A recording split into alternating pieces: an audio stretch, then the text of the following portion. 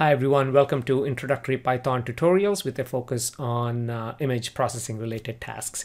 Until now, in the last few videos, we have been working on the topic of unit for semantic segmentation, and we've been loading the entire dataset into the memory. Meaning if we have 1,000 images, we are actually creating a NumPy array of 1,000 images. And if each image is, let's say, 256 by 256 by 3, we have an input array of 1,000 by 256 by 256 by 3 that goes into our model.fit. Nothing wrong with that as long as that data fits into your memory. What if you have 10,000, 50,000, 100,000 images that you plan on using for training?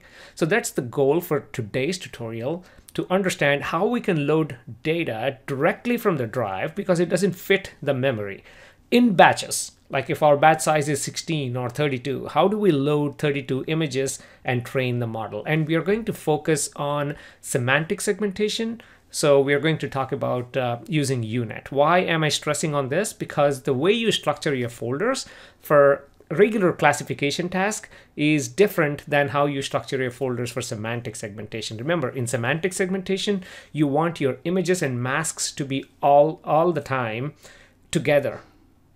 You cannot just mix and match your images and masks. You need your image and corresponding mask to be together. So for that, there is a trick. If you plan on using Keras's image data generator, what do I mean?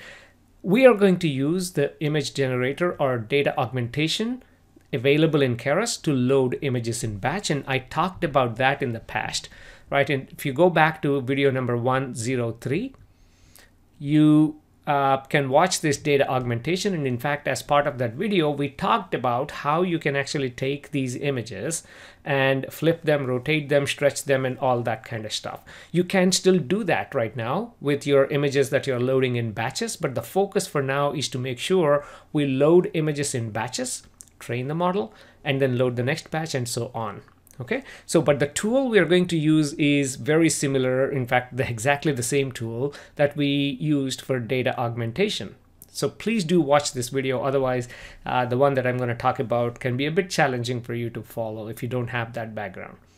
Now, let's have a quick look at the folder structure, because I just mentioned about the folder structure. By the way, when you're trying to generate this, or when you're trying to load these images in batches, if you already have the images as part of pandas data frame or as part of NumPy array, you're just going to use a flow. Okay, when you're fitting this, again, you'll see the code in a minute. So I'm just giving you initial information here. Now, if you want to load the data directly from the directory, the method that we're going to use within data generator is flow from directory. I'll talk about that in a second, but let's have a quick look at the folder structure. Okay, again, flow from directory is how we are going to load the images. So for classification task, if you have a bunch of, I don't know, let's say cats and dogs and so on, right? I mean, you are trying to classify these. Then the folder structure would be, okay, you have a train folder. Within the train folder, you have cat folder or directory, and then you have a whole bunch of cat images. And then you have a dog, directory, and then you have a whole bunch of dog images. And very similar, to training, you'll have validation and then testing. So when you use flow from directory, when you use image data generator for classification, it looks at train and then identifies how many classes you have automatically. And then it knows that, hey, you have 10 classes. So I found, 20,000 images belonging to 10 classes. That's exactly how that works. So to trick it for semantic segmentation, the folder structure needs to be this way. So in your data folder, you have a folder called train images. Within train images, you have only single folder or directory. I keep using the term folder and directory interchangeably depending on your operating system. You can relate to that, right? So within data directory, you have train images. Let's take a step back. Within my data directory, I have train images, train masks, validation images, validation masks, test images, test masks. If you look for classification, you have train, and then you have multiple classes in here. So when you use image data generator, it looks at train and says, hey, you have so many classes, right? I mean, when you say this is my folder, this is your directory or folder. In my case, I'm going to only put a single directory right here called train. So I'm making the image data generator think that I only have one class, and that one class is called train. Same with training masks. I have exactly the same name. You see, train and train. So it's like the same name. So there is like one class, that's it. And within that class, like within train, I have all my train images. Within this train folder for masks, I have all the masks. Please follow this. If it's confusing, make sure you understand this before proceeding. Otherwise, if you just use the regular image data org, it's not going to work. Okay, this is how the folder structure needs to be. So train images, train masks, validation images, validation masks, and if you have separate test images and test masks, again, additional directories for that. And for each of these, I have the same name. For train, I have train and train, both for images and masks, and for validation, val and val, and for testing, test and test. If you have this, then you're good to go. Now, let's talk about how to get to this in a minute. If you have a whole bunch of images in images folder, and if you have masks in the masks, how do we get to this step, right? So I'll talk about that in a second. So let's jump to the code and talk about it. Okay, so this is my Google Drive, and my starting point here is this. 128 patches is the folder, the high-level directory name, and then in here I have images, and just the way you probably have it, right? And I have how many ever images? I think I have 1600 images or so in here. Okay, and similarly I have a directory called masks, and I have corresponding masks in here, and all of them are labeled either image 0123, mask 0123, and so on.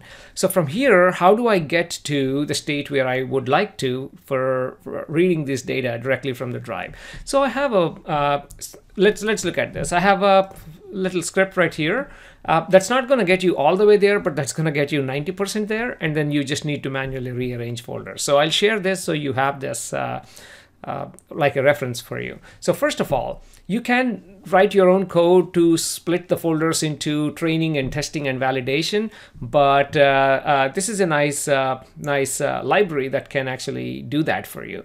So go ahead and pip install split folders. Again, whatever I'm showing you on Google Drive is going to work even on your local Anaconda or whatever IDE that you're going to use. So once I have the split folders, now here I'm just giving the input folder directory path and output folder. My input path is 128 patches, right? So this is my input path. And the output path, what did I say here? 128 patches for data aug video 121. So let's go back. That's the directory I just created, an empty directory with nothing, okay? And then this is how the structure is. If you go here, I already showed you in my drive. I have my drive, and then I have data and sandstone and 128 patches, right? So images and masks. That's what I'm showing here. And then let's go ahead and use the split folders that we just installed, right? In split folders dot ratio. I mean, there are two methods. You can use split folders.ratio or split folders.fixed. Fixed is, okay, I just want 100 images here, 20 images here or something. Ratio is you're just saying, okay, I want 80% for testing, 20% for validation. That's pretty much it. So you just provide what the input folder is, what the output folder is, or output directory is, and just a random seed. So it just splits it in a predictable way every time you want to split the same data set. And the ratio here, I'm giving it 0.8 and 0.2. By the way, you can also give a third one, right? So you can just say 0.1, and you can just change this to 0.1, in which case it says 80% for training, 10% for validation, 10% for testing, okay? If you only give 2, it's training and validation. That's it.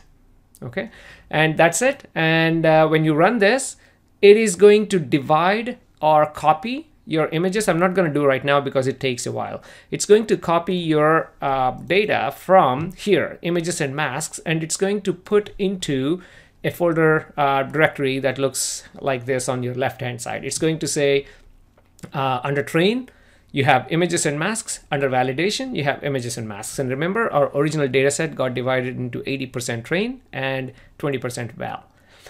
And at this point, it's a manual task right now, right? At this point, I'm just saying, okay, I'll create a new directory called train images and move these images, all the images from here into that folder, train. And then I create another, you can automate this if you want, but it's easy to do this in manual way because I'm not repeating this over and over and over again. So, and then I'm going to create another folder called train masks right there, and then move all the images from masks here into the subdirectory called train. So basically I just follow this routine once I have all my data here. So the biggest point here is splitting your data into train and test and validation. Once you have that, just rename the folders and move them. That's exactly what I have done. So if I see this folder right there, you see I have train images, train masks, validation images, validation masks, and under train images there's a folder called train with a whole bunch of images. Let's not open that. Under train masks, there is another, there's a folder called train with all the masks. Under validation images, there's a folder called val. Under validation masks, there's a folder called val with all the masks. If you have the structure, you're all set. Then everything is easy. Okay, so it's again getting the data ready. So now once you have that, what do? How do you work with the code right here? Okay, so it's saying I'm not using GPU yet. We will in a second. So let's ignore that message. Okay, this part we have done it in the last couple of tutorials. This is just our unit. Let's go ahead and run this. This is nothing but our unit that we have defined, right? So we have a convolution block, encoder block, and a decoder block, and we are going to build a unit by using the encoder and decoder blocks. That's it. And we have done this many times, so nothing different here. Okay, and let's import our OS and matplotlib. This is again standard libraries, right? Now down here, I'm going to define my training image directory. Is basically under train images, it's the train folder, right? My training mask directory is this one. So all I did here is, again, you probably know what I'm going to show you. All I did is just go to my specific directories there. So under data, I have sandstone, and this is the one, 128 patches. And right here, again, I just copy the path, yeah, for my train images. And I pasted that path right there, my train mask right here. Why? Because I want to look at the list of images. Okay, what is the list of images? And then I'm going to sort the list. It's very important to do this. Otherwise, your images and masks may not line up. Well, on Windows, they may line up, but here they may not line up. So it doesn't hurt to do it. So I'm going to sort the list. Same with masks. I'm going to read the file names from the directory, and then I'm going to sort them. And then I'm looking how many, or what is the length of that list, and then that's how many images I have. So when I run that, it's now going through the list of all the images and the masks, and it's going to print out how many images we have in the training folder right now. So in the training folder, I have 1280 images, 1280. Okay, so now let's come down, and here I am generating a random number between 0 to number of images minus 1, like 1279. And I'm randomly loading an image, you see, from using OpenCV, randomly loading a mask and plotting them. Why am I doing this? To ensure that my images and masks are indeed lining up if I randomly load some image. Yeah, again, this is a very important step that you have to follow, so that you're not wasting your time training on some data that doesn't even match up. So obviously things are matching up, so we are all good to go. So what's the next step?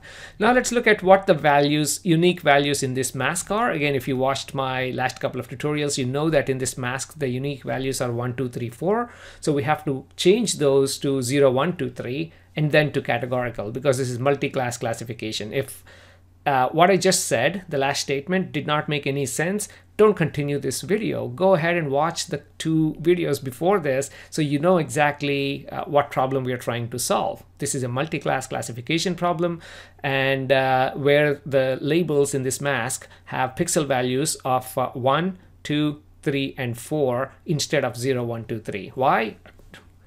That doesn't matter. Masks come in many, many ways. It's part of our role as image processing engineers or data engineers to make sure the data is in the right format before you go ahead and train your model. So that's exactly what we need to do. So let's go ahead and print out the unique values. You see the unique values in my mask are 1, 2, 3, 4. That tells me, okay, I need to take care of this while I'm reading the images from the drive. Okay, and the next step. For this specific image that we just loaded one image right here, right, for our mask. For this mask, how do I convert 1, 2, 3, 4 into 0, 1, 2, 3? The pixel values. We did this in the last video anyhow, when we looked at multi-class segmentation. So here is the process. We are going to use label encoder from scikit-learn preprocessing. We instantiated this label encoder, and then we looked at height and width of our mask. Why? Because we are going to reshape our array in a second. So this is important. The label encoder can be applied only to one-dimensional vectors. So we are going to collapse our label encoder, or that image, sorry, my mask, into one single vector, and then apply my label encoder, not just fit it, but also fit and transform the existing data. And now I'm going to reshape that back to original image size. That's a few steps, but hopefully it makes sense to you. So after that, let's go ahead and print our unique values. They are 0, 1, 2, 3. And this process works even if your labels are, I don't know, 0, 23, and 56, and 178, right? So the reason I'm including this step is to make sure those of you who work with, any different types of masks, this process is pretty useful and standard, I should say. Okay, so now we know how to convert this into, so basically what we're trying to do is, as part of our data augmentation, we need to perform this task. And we just tested how to do it on one single mask. So we can apply that to our data augmentation process later on. Okay, now we are slowly getting there. So this is where we are defining our data generator, image generator. Normally, it's pretty straightforward. You just say, okay, my arguments for my image data generator right there. My image data gen is image data generator with my flip equals to true, vertical flip equals to true, and rotation equals to something, and zoom equals to something, and so on. Again, I covered this in our video 103, I believe. But in this case, we need to apply a couple of things. First, our images are all 8-bit, meaning their pixel values are 255. We need to divide those pixel values. Also, if you want to apply some other operations to your images, it can be a bit challenging to do it in this context. So what we are going to do is define a separate function called preprocess data. And we're going to preprocess our images, and we're going to preprocess our masks, and whatever you would like to do with your images, this is the place to do. And the generator, all it's doing is giving us a batch of images. That's it. And what I'm going to define right now is, once I have a batch of images, what do we do to those images so that they're ready for our deep learning? Yeah, I hope, again, slowly digest this. First of all, let's go ahead and define a random seed. So every time we run this, we get the same batches. Yeah, it's very important, because especially for semantic segmentation, because you want the same batch of images and masks, the corresponding masks, right? So we put the same seed for our image generator. There you go. For my image generator and for mask generator, same seed. This is the only way to ensure that there is a match between these two. That's why I have seed there. Batch size is pretty straightforward. How many images do you want in a given batch for training? Number of classes, since we're dealing with multi-class classification, our number of classes is 4. Why am I defining it here? Because remember, for multi-class classification, you need to convert your labels into categorical labels.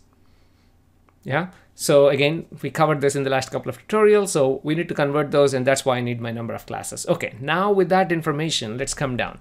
We just talked about converting them to categorical, so we need to import that. We also want to perform label encoder first, because our labels are 1, 2, 3, 4 and not 0, 1, 2, 3, right? And then we convert to categorical. So we need these two. Then let's go ahead and pre-process our data by providing it images, masks, and number of classes information. So by taking the number of classes, it can convert my mask into categorical, and I'm providing images because I want to do something to the images. Okay, so first of all, let's take care of the image as part of my pre-processing data. I'm just dividing this by 255. If you really want to apply min-max scalar or some other scalar or pre-process, if you are importing some other pre-processing method, any of that, you can kind of apply that right here. And then let's move on to the mask. And we know what to do with the mask. We just saw that earlier in our experiment right here.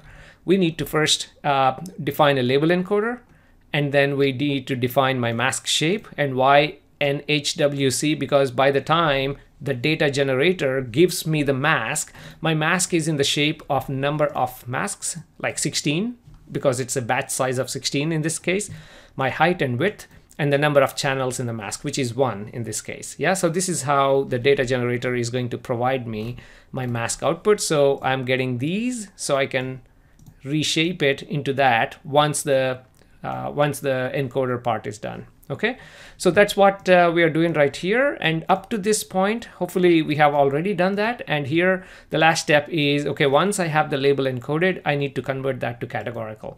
All of this, I'm doing this because I would like to rearrange my, convert my mask into categorical.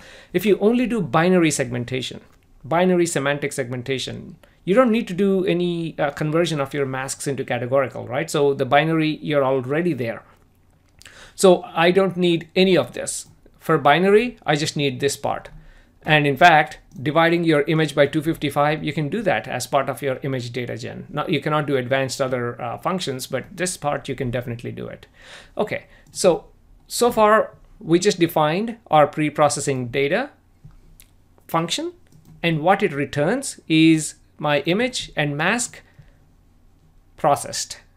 My image is processed by scaling it, to 255, by dividing this by 255. My mask is processed by converting my input mask into a categorical mask. That's required for multi-class semantic segmentation. Now let's come down and use our image data generator. This is very straightforward, right? I mean, the data generator part, we have done it in video number 103, but just to repeat a couple of things, I'm defining image data gen as image data generator with these arguments, right? Horizontal flip, vertical flip. Why am I not doing rotation, zoom, and other operations? I'm not doing that because for images, it's okay. When I do that to my masks, when you do the rotation, any pixels in between, it's going to fill that with some interpolated value, and we don't want that for our masks. For semantic segmentation, for the masks, we want to retain our original labels of 0, 1, 2, 3 that are converted into categorical. So when you do these operations, then that makes your life a bit difficult. Of course, you can handle that as part of your post-processing, pre-processing right there, but I recommend not to include any of that. For horizontal flip and vertical flip, no issues. Okay, so I defined my image and mask data generator. Now my image generator is my data gen, which tells it what to do while importing the images. Where are the images coming from? This is where flow from directory comes into picture. Which directory? My train image path. I already defined my training image path. And then class mode equals to none. This is very important. Okay, if the class mode is 1 or 2 or 3, then it's looking for those classes. Let's just say class mode is none, and color mode is grayscale. That tells us that, okay, while reading the images, go ahead and read them in grayscale and not in color. You can read them in color, and again, while pre-processing, you can just convert them into grayscale, but why do that if you can just do this? Target size 128, 128. If your local directory, if you have images of different sizes, in our case, we don't have that. We have all images 128, 128, but if you have different sizes, while importing, you can convert them. And I recommend for semantic segmentation to not do any of that. I mean, not convert your images from one size to the other. Images are okay. Again, when you do that with masks, it messes things up. I'm just including this for the sake of completeness. Batch size equals to 16 in our case, right? We already defined our batch size up there as 16. And my seed, again, it's very important to keep the seed exactly the same. Now, whatever you have done here, I'm doing exactly the same down here for my mask generator. My images and masks need to be always matching. So don't do anything different on masks compared to your images. Now I define a generator called train generator where I just put image and mask together. That's it. So whenever I call my train generator, it's going to give me both images and masks. That's pretty much it. Now, for each of these images, image and masks, right? For each of these images and masks in the train generator, meaning if I run train generator once, I get 16 images and 16 masks. So for each of those 16 images and masks, pre-process data. Pre-process images, masks, and number of classes, and yield. Yield is important, images and masks. So what this is doing is, once the generator is generating the batch of 16 images and masks, my images are 8-bit, my masks are also 8-bit. It's going to go back up here, pre-process data, and supply images, masks, and number of classes, and it's going to return image and mask. That's what we are going to get right there. So this is my generator. Okay, so let's run this, and now let's go ahead and define our paths. These are basically the training image, training mask, validation image, validation mask path, and then I'm defining my training image generator, and then validation image generator. That's it. Okay, so let's go ahead and run that. So everything is ready. Now verify that it is giving you the right data. So the best way to verify that is, what happens when you run your train image gen? What happens when you call that? When you call that, you're going to get a batch of images and masks, right? That's exactly what we want. Train generator, that's exactly what it's supposed to do. So go ahead and call it, and dot next underscore. This is going to give you images and masks in a single batch. So when I click on this, it's going to, you see, it says 1280 images belonging to one classes found 1280 images belonging to one class. So it's telling me in images and masks, it found 1280 right there. Okay, and now that I have my X and Y, go ahead and look at the shape of your X and Y. You see my X, which is my images, Y is my masks. I have 16 images, 16 masks. Each image is 128 by 1, Y1, because these are all grayscale images. And then my masks are 128 and 128 by 4. Why 4? Because up to this point, it's 128 by 128. That's it. And then it goes up here and converts my images into categorical. And I have 4 classes, right? I have 4 classes. So I should have 4 channels. Okay. So we know that everything is working fine, and if you want, you can go ahead and plot some of those images right there. Again, I'm plotting some random images, or the first 3 images, I would say, and corresponding masks. It's very useful and important, I should say, to check these quite often. Like, okay, anytime you do some operations, go ahead and plot them and make sure that everything is lining up. Obviously, things are lining up here, so we are happy. We are all set. The next part should be, I mean, you do exactly the same for validation if you want, like to generate xval and yval, just to see are things okay even with validation. So we have 320 images below for validation, 320 masks, corresponding masks. It's going to plot a couple of them right here in a second.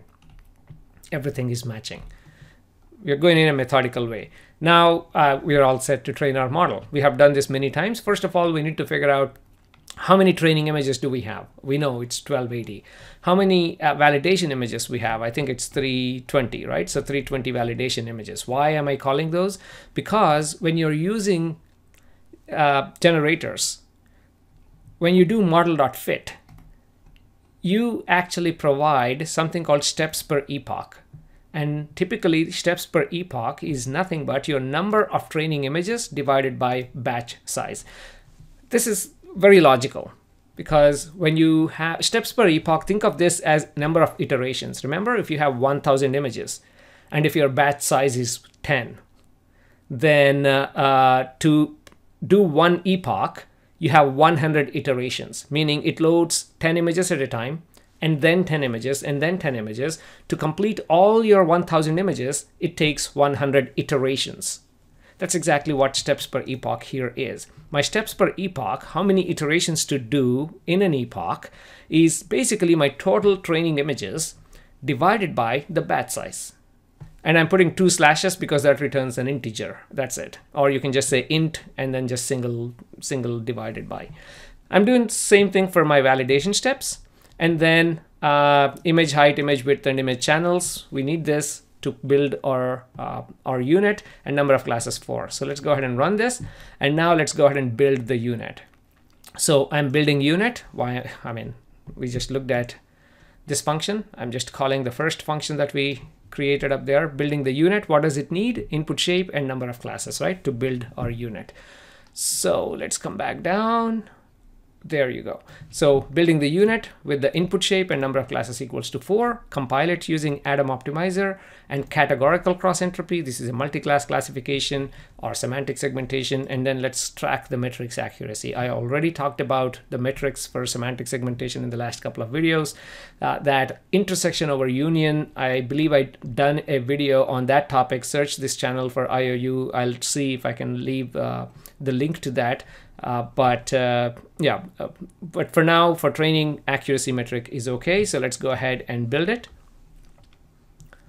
And we're almost there. I have already trained the model, so don't worry, I'm not going to waste your time. And then I am going to do model.fit train image gen. Train image gen is giving it both the images and masks. Validation data is validation image gen. Right? We defined both of these earlier. Steps per epoch. You have to provide steps per epoch if you are using generator. And then validation steps is validation steps per epoch. And go ahead and run this. I have done that for 50 epochs. Now, one thing I just thought of that I should probably mention to you is steps per epoch validation. Yeah. If you're working on older TensorFlow, or I believe 1 point something. Now, right now I'm working on the latest one, which is 2.4, I believe, or 2 point something. Let me leave it there. In older ones, you used to do model.fit generator. You don't need to do that in the latest one.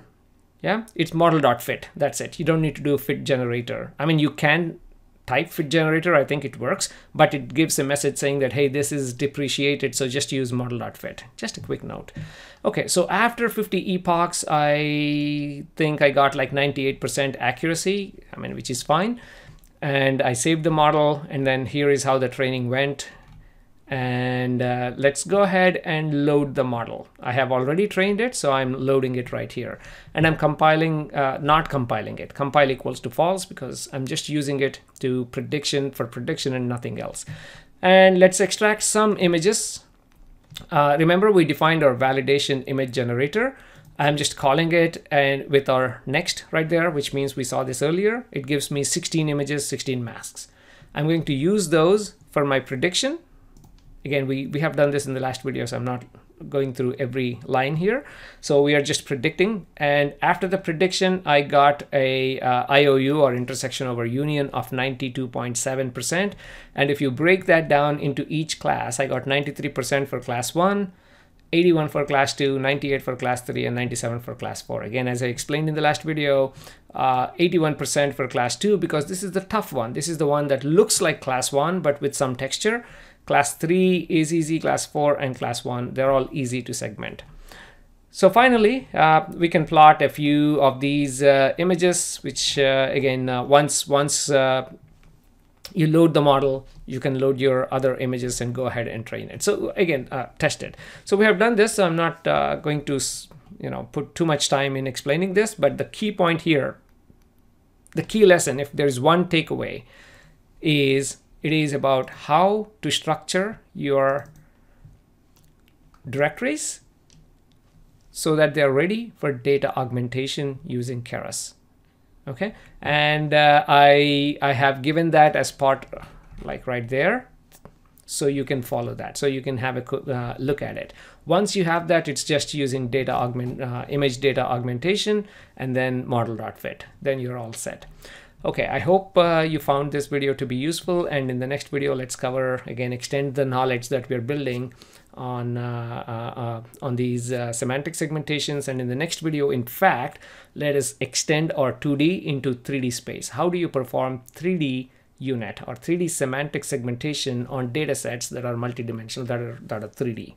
So please stay tuned for that and subscribe to this channel so you're notified whenever that video gets uploaded. Thank you.